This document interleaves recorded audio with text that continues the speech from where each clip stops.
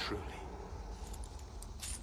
The tales and songs fall utterly short of your enormity, O Smaug, the stupendous. Do you think flattery will keep you alive? No. No, indeed. You seem familiar with my name, but I don't remember smelling your kind before. Who are you, and where do you come from, may I ask?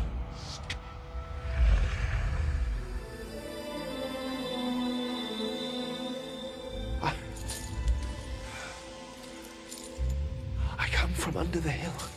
Underhill.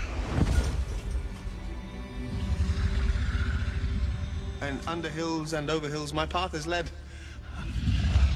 And through the air, I am he who walks unseen. Impressive. What else do you claim to be? I am... luck wearer. Riddle maker.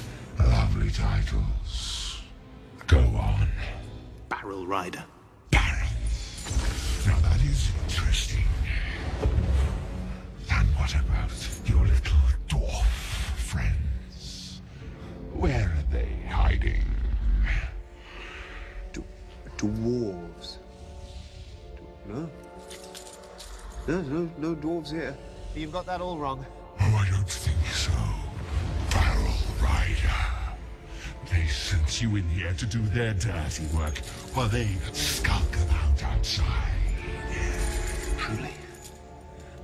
You are mistaken, O Smaug, chiefest and greatest of calamities. You have nice manners for a thief and a liar. I know the smell and taste of dwarf. No one better. It is the gold. They are drawn to treasure like flies to dead flesh. Did you think I did not know this day would come?